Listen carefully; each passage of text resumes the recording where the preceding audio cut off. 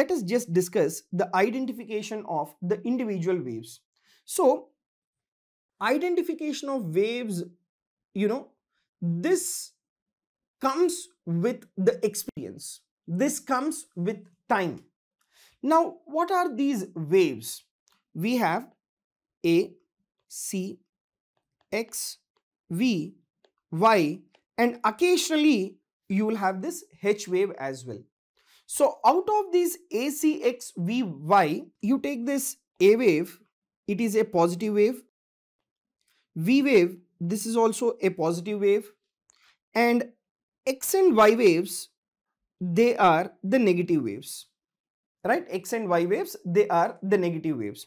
So like you take a positive wave. That means during your A and as well as V, there is increase in the right atrial pressure. Whereas during X and as well as Y, there is decrease in the right atrial pressure. Right? So two crests, two troughs. Now, why these particular waves appear and what does these waves indicate and how is that you will correlate with the cardiac cycle events, all that let me try to discuss now. So you take the individual waves, that is A wave. So A wave, it occurs due to the atrial contraction. So what does the A wave tells you? The pressure within the right atrium increases. So whenever there is atrial systole,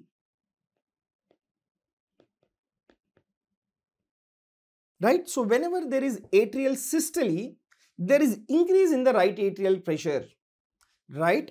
And that increased right atrial pressure is represented by the A wave, right?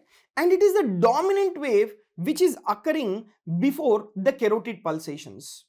And it is the dominant wave before the appearance of the S1, right? So before S1, you get this particular A wave, okay?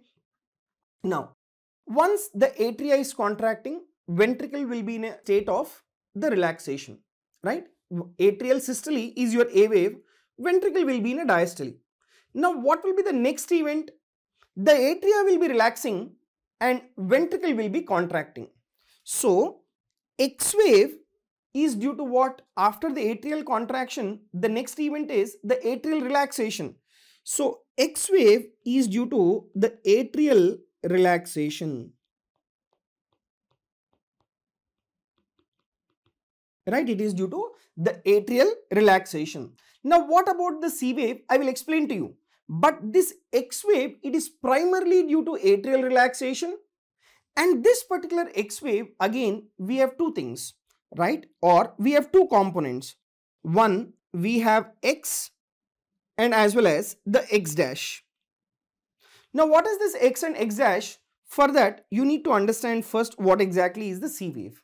Now, you see, now when atria is relaxing, what the ventricle will be doing? Ventricle will be contracting. When ventricle contracts, okay, so let us just assume this is the right atrium and this is the right ventricle and this is the tricuspid valve which is connected to chordae tendineae to the papillary muscles, right? So when the right ventricle it is contracting, the pressure within the right ventricle increases, and as the pressure within the right ventricle increases, that pressure is exerted to the tricuspid valve leaflets, and these particular tricuspid valve leaflets, right, these particular tricuspid valve leaflets, they are pushed into right atrium, right? These tricuspid valve leaflets, they are pushed into right atrium during right ventricular contraction. So once the tricuspid valve leaflets are pushed into right atrium, what will happen to the right atrial pressure again? The right atrial pressure again it increases, and that is what is your C wave, okay? So C wave, it appears during the X wave descent. So the C wave, it tells you that the cusps, they are bulging into right atrium. Right, cusps, they are bulging into right atrium. So C wave is due to bulging of the cusp into right atrium, that is tricuspid valve cusps. And where are these particular, or where is this C wave? The C wave, it is present on the descent of the X wave.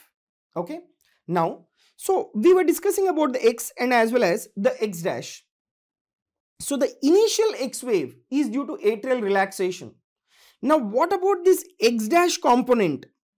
This X dash component, it's a part of the atrial relaxation, but during that X dash component, what has happened during the C wave? The tricuspid valve has bulged into the right atrium, and during this X dash, the entire tricuspid valve ring, it descends downwards. Okay, so this X dash, it is due to descent of the tricuspid valve ring, along with that the tricuspid valve cusps. This entire thing will be descending down. So once this tricuspid valve cusps, once they are descending down back again, you get this X dash. Okay, so X wave is due to atrial relaxation, and X dash, it is due to downward movement or due to descent of the tricuspid ring caudally during the ventricular contraction. That is about the X dash. Then followed by that the V wave. So V wave, it is again a positive wave, and that is due to venous filling.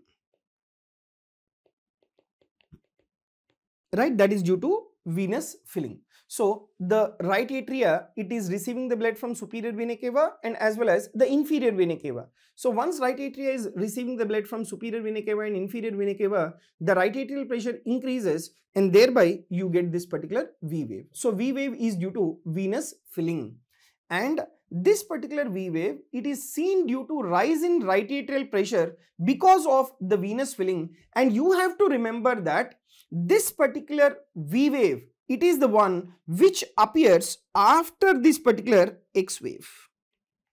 Okay, then coming to the Y wave. So Y wave, it is again a negative deflection. So Y wave is due to atrial emptying. So now what has happened now? During the venous filling, the right atrial pressure is very much elevated. So once the right atrial pressure increases, that increased right atrial pressure will open the tricuspid valve. And once the tricuspid valve opens, the blood from the right atrium gushes into the right ventricle, and thereby there will be atrial emptying, resulting in Y wave. So Y wave is due to atrial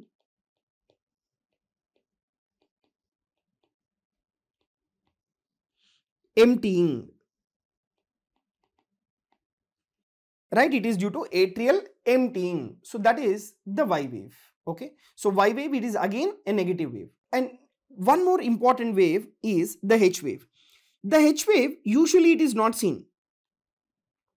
Right, this particular H wave, it is the one which is present before the A wave. That means it is a pre-systolic, right, wave. But pre-systolic wave of what? Not the ventricle.